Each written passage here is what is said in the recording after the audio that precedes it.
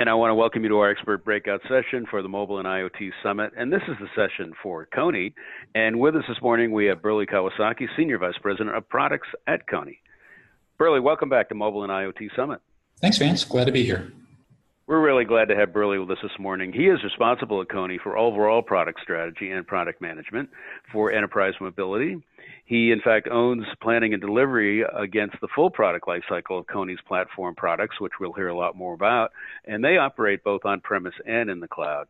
And Burley is quite an authority on cloud, middleware, application development, and, of course, now mobility and IoT with 20-plus years experience in product management and marketing and implementation.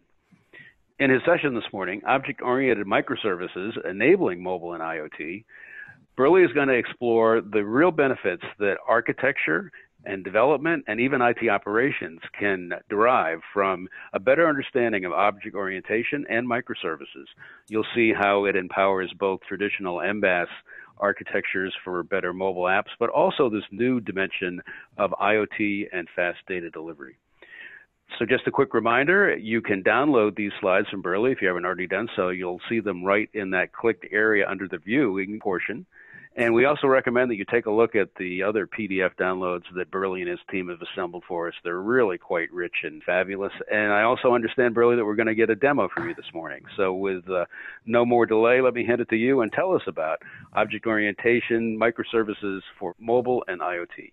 Thanks, Vance. So I'll be the first to admit that mobile and IoT generate a lot of buzz and hype these days. I think, though, it's important to recognize that there are some very real tensions that this combination of technology disruptions is creating, not just on IT, but also on the business. And I've pulled a few of the stats from industry analysts and from other recent surveys, but if you look at the backlog of demand, over half companies say that they have a backlog of 10, 20 plus apps that they can't get to, right? They want them, they need to move fast enough to keep up with the competition. But the key challenge here is there's this tremendous shortage of talent, right? The number of developers available who have really expert skills in mobile development is small, so 94% can't hire the talent they need. And when they do build apps, oftentimes they're subpar, right, in terms of the experience, in terms of the richness of the application, and so often get deleted, underutilized.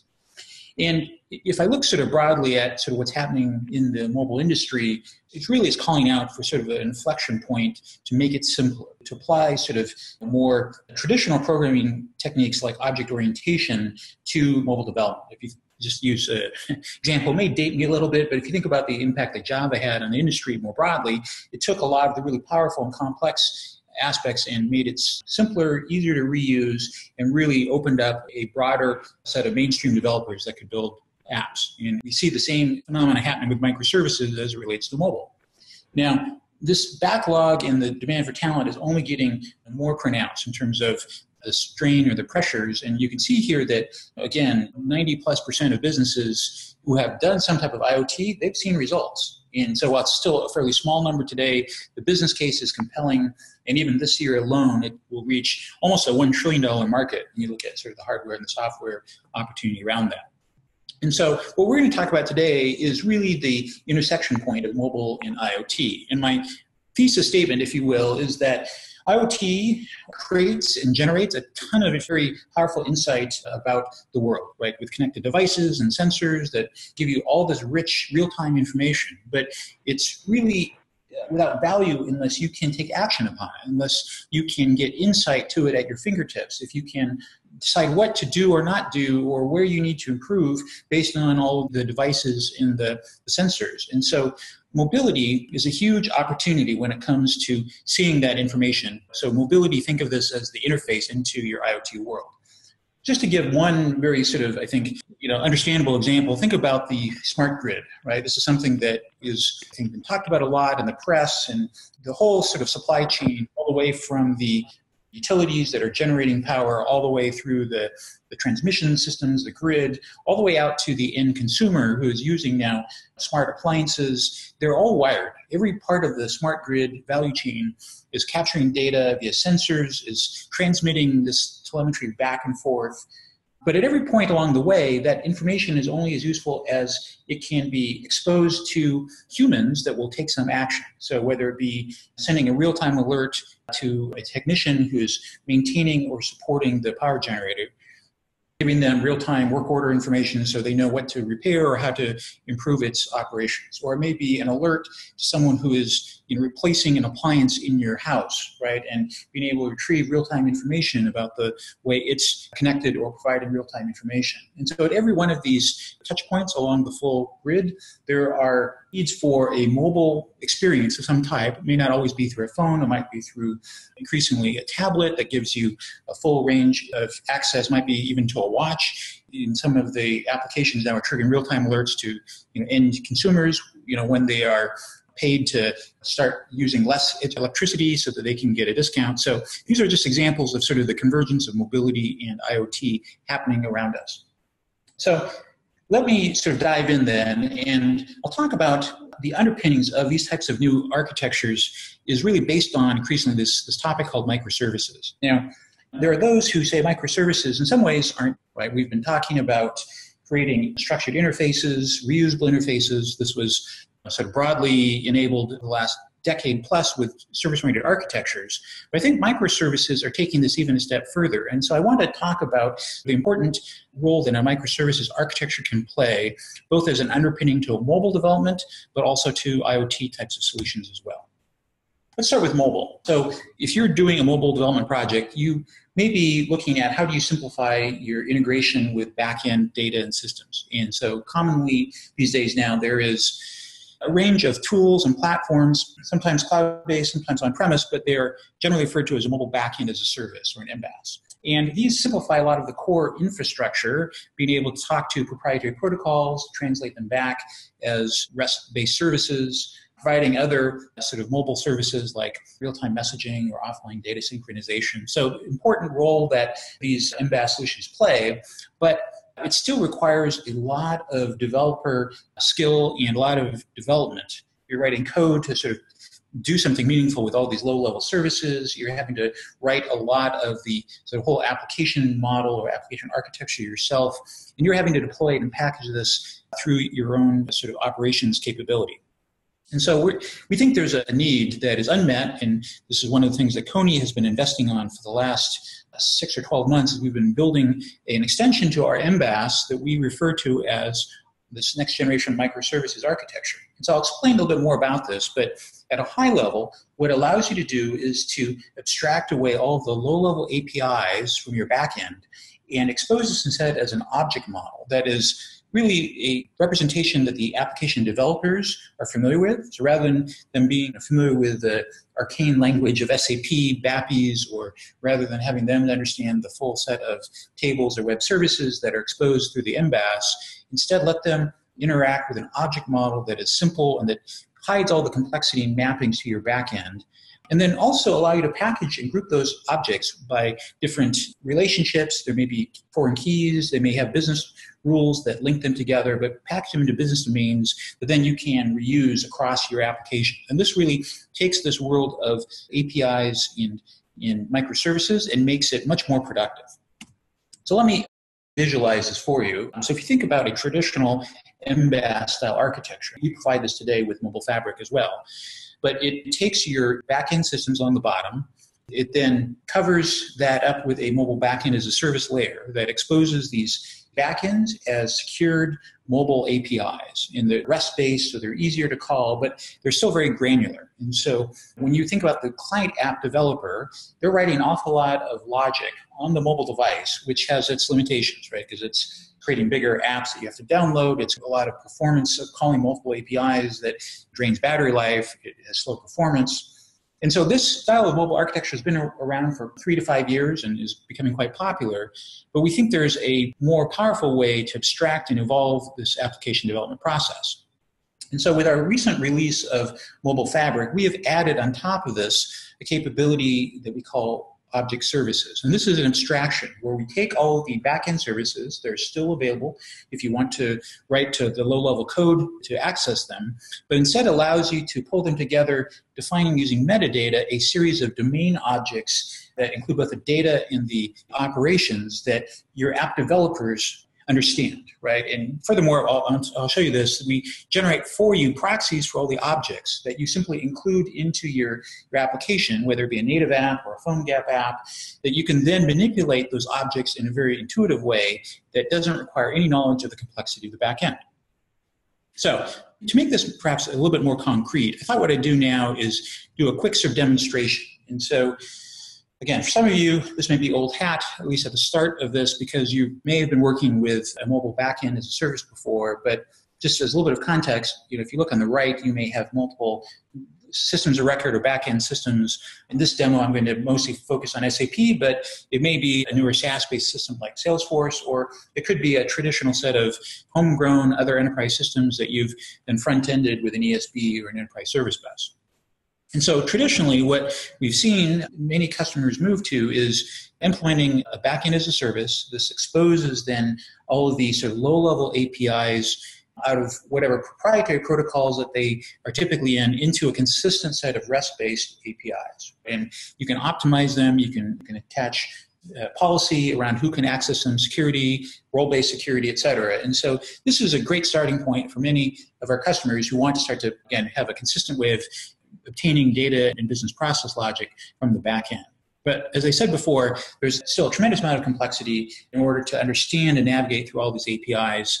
And you think about this explosion we talked about of not just a couple of mobile apps, but moving to 10 or 20 or more apps that your development teams are working on, they need an easier way to consume and reuse these APIs.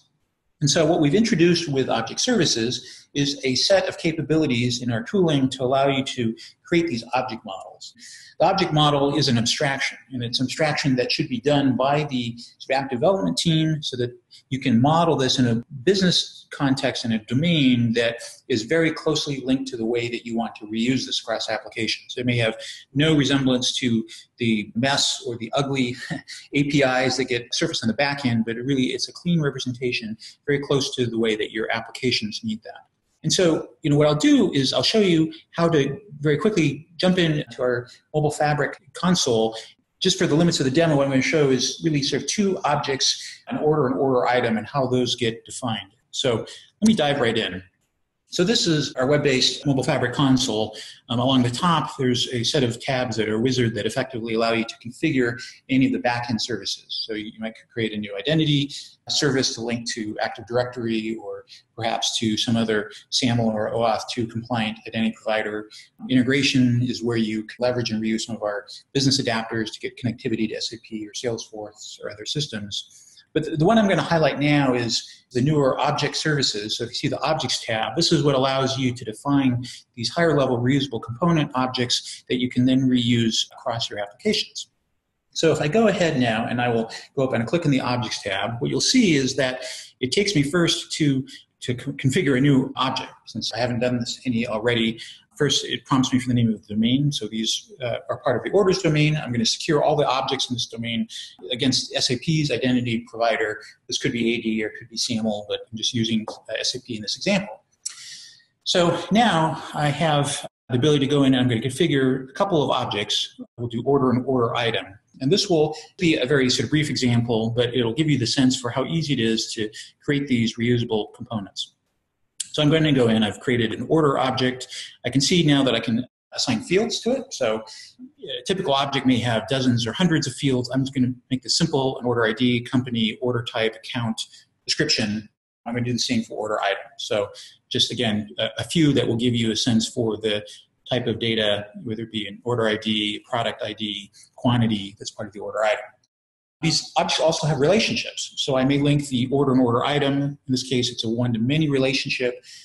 These relationships are important when it comes to enforcing data integrity, right? If I delete an order, I need to delete all the order items associated with it, or if I want to take the data offline later, again, I need to know the scope of how much data to pull offline. So just in a matter of a minute or so, done some pretty powerful things. I haven't had to understand anything at all about the back end, but I've just defined from a business or an application domain a couple of the core objects. Now, in the real world, there would be more fields, more relationships. I would have added probably realistic data types. If you were watching, you saw I defaulted everything to string, but I could pick numeric or Boolean or other data types. That's important from a business validation standpoint, so that as I'm interacting with these, when I'm writing my app, that it knows how to validate the creation of new data and enforces that through the constraints of the object model.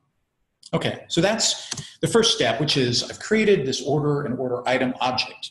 But those need to talk to somehow and be mapped against a number of these backend APIs. And so I could drop into code now, and I could write a lot of get methods to call and pull data back from these APIs and transform them into the format needed for order and order item. But instead, I'm going to use within object services a whole series of mapping and transformation tools that allow me to define those once, have those rules enforced as part of the cloud service, and then simply return the resultant data and process information in the transformed state back to the app developer. And then link those to the set of APIs on the back end coming from SAP in this case, but again, it could be from multiple systems where the data actually lives. So let me just progress the demo. I'll start where I left off, which is we've created two objects, order and order item. Now I'm going to go in and start creating the mappings. And so here you can see I'm pulling from backend APIs in SAP.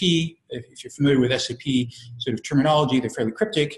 And now I'm linking visually the order ID to the order number. I'm going through and connecting my object fields to backend API fields. In most cases, the descriptions are different. You can also change the relationship. Is it two-way synchronization? Is it one-way? Perhaps the order number needs to be generated from the back end, and you don't allow the client side to create a unique order ID. So I go through, and I can map not just the data, but in this case also I can invoke business logic. So in this case, there may be mapping a get method on the order to a get method that SAP exposes that performs some sort of business logic. Now, if I need to do something more complex, which is often the case, I may need to do some filtering or I need to do some transformation. We also have a powerful mapping language based on XML that allows you to drop into and do much more sophisticated transformations and massaging of the data.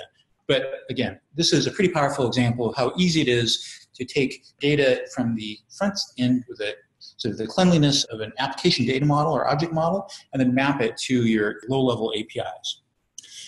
Now, you may be saying, in some cases, that's great, I have a lot of these complex mappings, but in other cases, perhaps maybe the data that's already in my backend system may be close enough that I want to just inherit all of the rules that are in it. Because in most cases, like SAP, it may have the sort of defined objects, it may have relationships, it may have a lot of existing sort of built-in rules. And so I'll show you how easy it is we can make it to import those rules as well. So starting again, this time going over to the generate button, and what this is allowing you to do is to call out and to discover the metadata. In this case, it's coming from SAP. So you can pull up now a list of the objects that are exposed to the SAP API.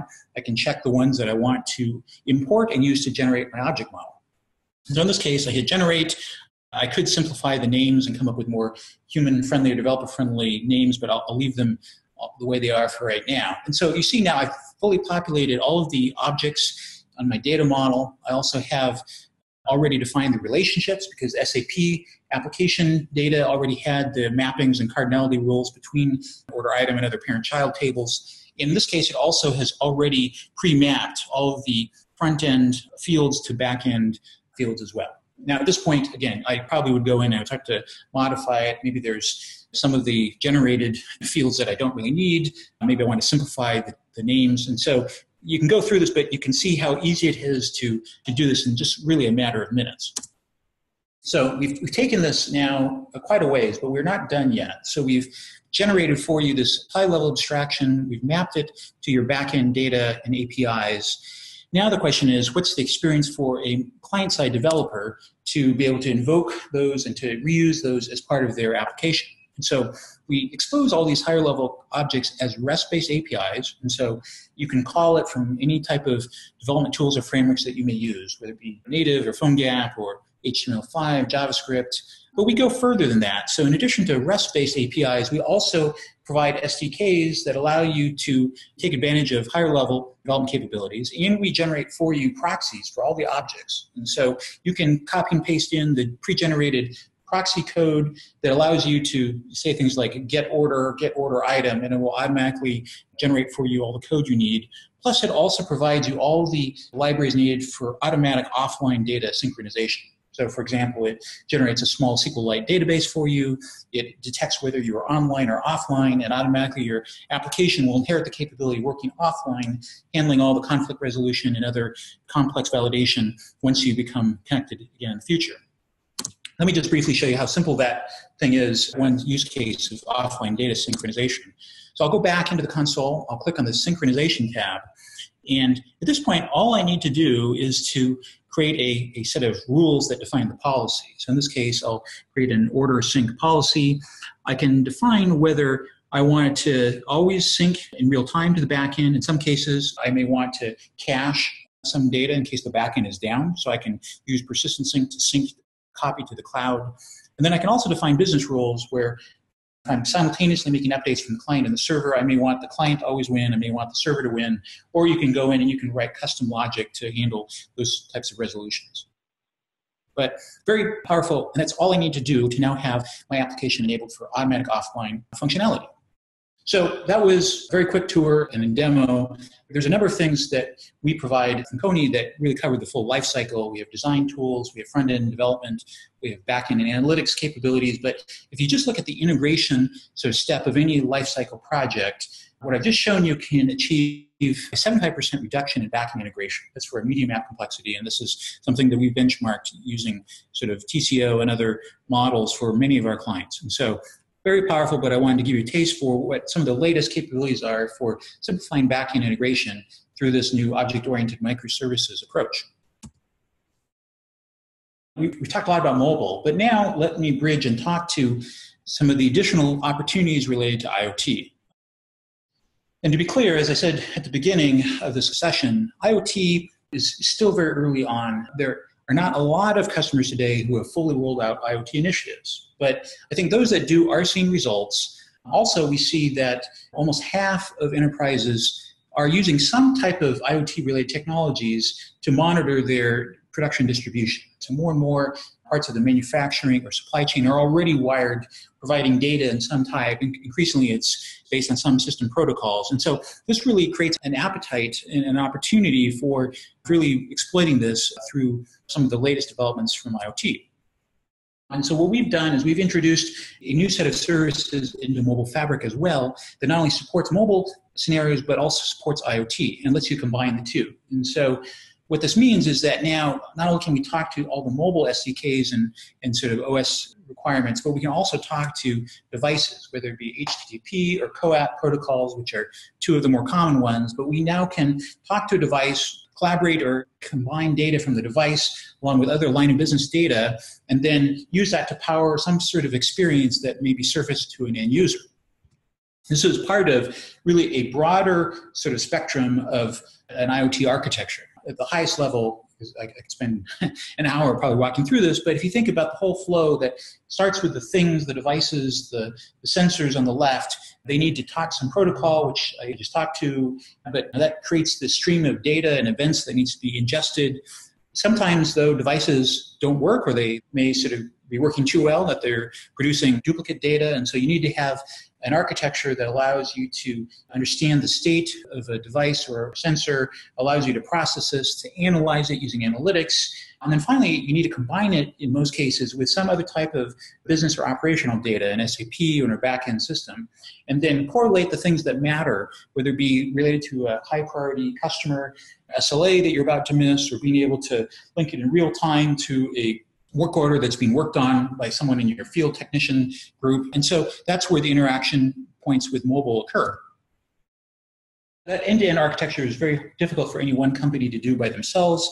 Kony has partnered very closely with Amazon in taking advantage of some of the innovation that Amazon Web Services is now providing. So many of you may be familiar with AWS from an infrastructure as a service platform in the cloud, but you may be less familiar with, they also have been introducing a very broad spectrum of IoT services for each of the phases that I mentioned in the life cycle. And Kony has been working very closely with Amazon to find the appropriate ways to extend and integrate their core cloud-based infrastructure to support a number of other enterprise requirements. Again, I could talk to for an hour in terms of what's needed in an overall IoT architecture, but the point being that when you want to start combining IoT and mobile, that we have a full end-to-end reference architecture and joint solution working with Amazon that can meet those needs. Just one example to sort of tie everything we've been talking about together, sort of the mobile and IoT intersection. There's a customer that we're working with, a joint customer of both Amazon and Kony, and it's really to support a connected car scenario. And so a lot of you probably, if you've got a newer model car, it's starting to have a lot of sensors and a lot of intelligent telemetry that it generates back to the manufacturer. This isn't just for the efficiency of repairs or warranty for the manufacturer, but increasingly there is value that can be exposed to the driver or to the owner. And so in this case, the manufacturer is building a mobile app so that you as the owner of the car can get real-time information. Let's say you're suddenly notified that your car is driving 70 miles away and it's exceeded the geofence that you've put around your town, right? Well, maybe that's an indication that your car is being stolen. Right? Or if you know your car is being stolen, you don't want to stop the engine, do you want to turn on the horn? There's other remote control types of activities that you may take, and it's really blending the real-time control from a mobile device with the sensors and the control that's built into the auto itself. And so incredible opportunities. This is just one example of a number of really leveraging the cloud types of services and huge volumes of event and stream-based data from IoT devices, along with mobile as a customer experience that allows you to make sense upon, to act in real time, and then how you can leverage and sort of combine all those APIs into an overall microservices-based architecture.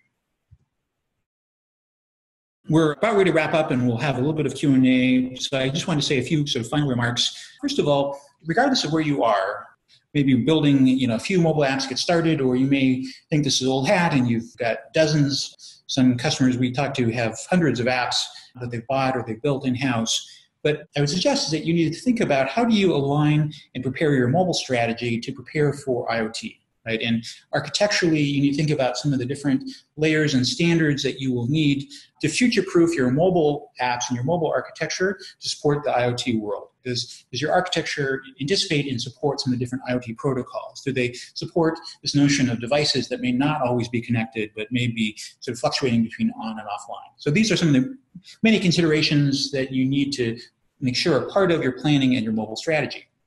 Second recommendation I would make is really build for change. IoT is still emerging. There are a ton of innovations at all levels of hardware, software, protocols, and the industry is learning fast, but that means that the things that you build on today may be obsolete in 6 months or 12 months or 24 months. And so instead of building point to point and sort of taking very sort of hand-coded sort of approaches, it's really important that you look at middleware that keeps you above that and that you can really benefit from a lot of the improvements and enhancements that the hardware and software vendors will be doing, and that allows you to focus your application teams really on the things that matter, the types of differentiated experiences that will really delight your customers and provide greater value to your stakeholders.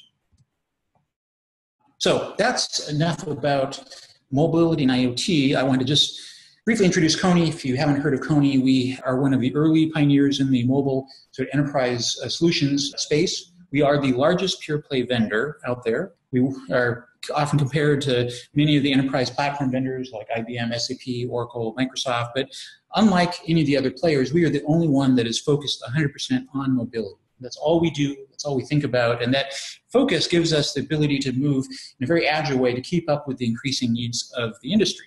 We have over 1,200 employees, 500 of which are focused on R&D and innovation and mobility. When you look at our customers, we think about this in terms of their usage, number of users, number of sessions, number of apps, and we've seen, I think, a tremendous amount of recognition, both by our customers, but also by the industry analysts, Gartner, Forrester, all agree that we are one of the leaders in our respective market. So if you want to learn more, we have a lot that we can share with you.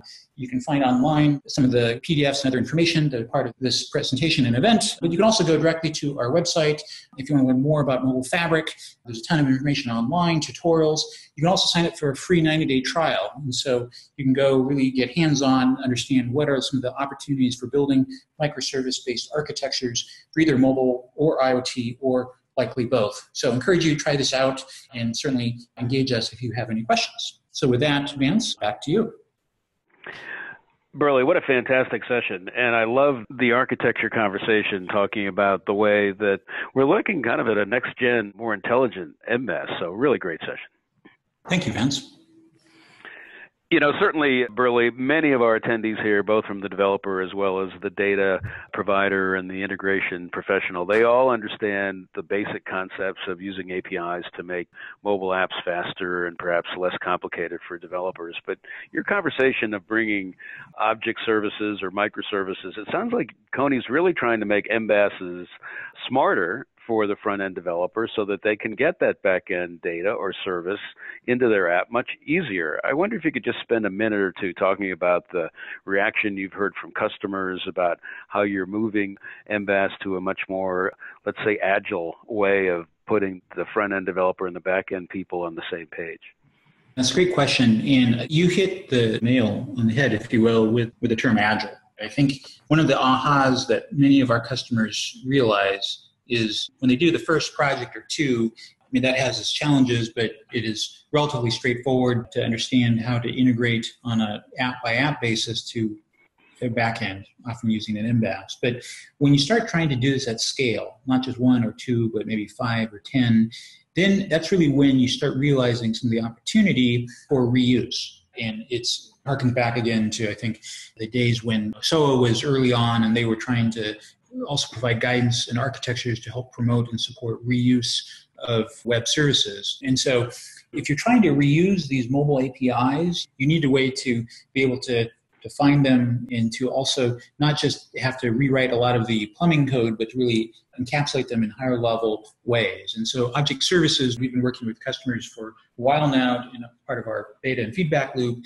And again, the productivity benefit they get when they start reusing is tremendous. It allows them to reuse on a much more ready basis, and that not only cuts down on development time, but it also cuts down on support and maintenance to a very significant amount. Let's drill a bit into the user experience, certainly for the front-end person at least. The question comes in, how does the Kony solution with objects and microservices change how the front-end application developer or maybe even the ALM process work, given that we're not just calling a big nest of APIs, but working with smarter objects? You can continue to build your client-side apps using whatever tool or framework that you may be already using, but just really helps make it simpler and it enables you to write less code and focus the code that you are writing more on the business logic and on creating tremendous and stunning user experiences and not have to worry about plumbing of finding and massaging data. You know, it's a really good point there, Burley, because there's another question here that talks about how it kind of helps the front end and the back end folks communicate better. And the question simply says, we've used MBAS for quite a while to accelerate our mobile apps, but we've always run into the roadblock of the API or the service that the developer needs isn't always there. Is there a way that the new approach that Kony has is going to help us create a better library of services that developers need? Yep, that's a great question. And that's where the ability to take sort of granular APIs and then reuse them in new ways without having to drop down into code or talk to the API developer. It's as simple as going into the mapping of the data objects that I showed. So I can create new flavors or new mappings of the data objects without having to write any code or having to build new APIs. So it's really a mashup type activity. So I think it's absolutely enabling developers to go and to quickly combine or recombine APIs. So if there isn't an object that's available, I showed in the demo how easy it is to go into the tools to create perhaps a new object that maps the same APIs differently. So that becomes a very easy sort of mashup that you can do without having to go back to the original API developer. And then you can take that component, I can publish it out to other developers on my team or across the organization that may want to reuse it. Excellent, excellent. You've got one convert here already, Burley. Here's a question or comment that says, I love this auto-generating of back-end data objects. Can the speaker please address what types or from what vendors we can automatically create these back-end data sources to work with? That's a great question. And a lot of it depends on being able to discover and introspect on metadata. And so a lot of the line of business systems like SAP or Salesforce provide that ability to discover metadata through their interfaces. And so we can do that readily, and I showed you that in SAP. But we also have the ability to go into any web service. So we have what we call our service-driven objects. And so it can discover essentially the service description from the WSDL, and then in a likewise way, be able to automatically import those definitions into Mobile Fabric. So we can do it either through sort of line of businesses that enable metadata discovery or through just plain old web services. Excellent, excellent. Here's another question, kind of goes to your schematic and your demo here, Burley. It says, I totally understand how I can actually use the Kony object services to get my data into a mobile app, but can I also post data back to my enterprise systems?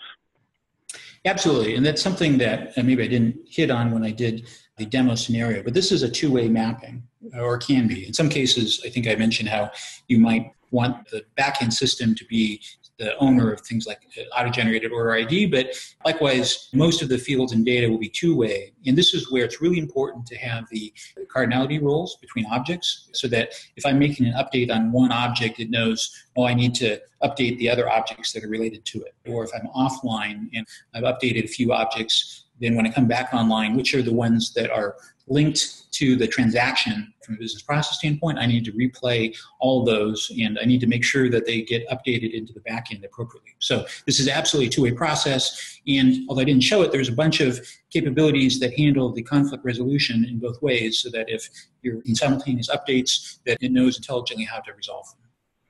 Excellent, excellent. A couple of questions here on IoT before we let you go, Burley. And the question simply says, can the speaker please explain a bit more about what they see as an optimized IoT lifecycle or architecture? The starting point for many of our customers is simply to start instrumenting the physical world through intelligent devices. More and more of these already talk at least HTTP or one of the protocols like CoAP. And so that may be the starting point. And then over time, I would say sort of the next phase is starting to figure out how to combine that data and the events with other business or operational data. That's where Mobile Fabric helps you combine and link the device data, the backend data from SAP, for example, combine them and then show a mobile experience.